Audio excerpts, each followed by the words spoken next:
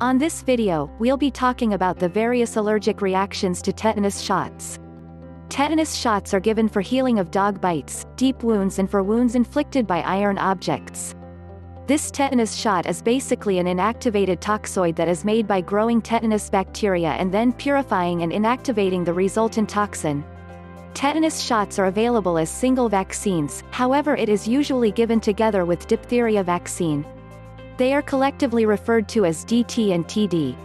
Another famous combination is DTAP and TDAP that includes tetanus, diphtheria and pertussis vaccines. Tetanus shots are administered in the muscle of the body, usually in the arm or the thigh. It is important to store the tetanus vaccine in a refrigerator before giving it. There are not many people who experience allergic reactions to tetanus shots.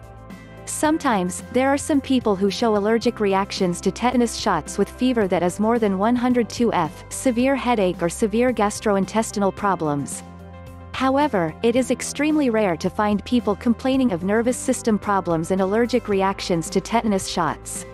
Occasionally, there may be cases of localized allergic reactions that constitute redness and swelling at the place of the injection. However, anaphylaxis, which is life-threatening, and other allergic reactions to tetanus shots are very rare. At times there may be edema, erythema and swelling that are considered to be milder forms of allergic reactions to tetanus shots. Other allergic reactions include massive local reactions in people receiving multiple booster doses of toxoid that start within 2 to 8 hours of taking the injection.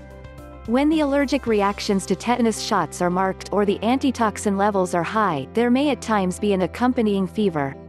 It is okay and advisable for most people to take tetanus shots on schedule. However, when the risks of the vaccination outweigh the benefits, you should not take the tetanus shots. Such people are those with life-threatening allergic reactions to DTP, DTAP, TD, DT or TDAP vaccine.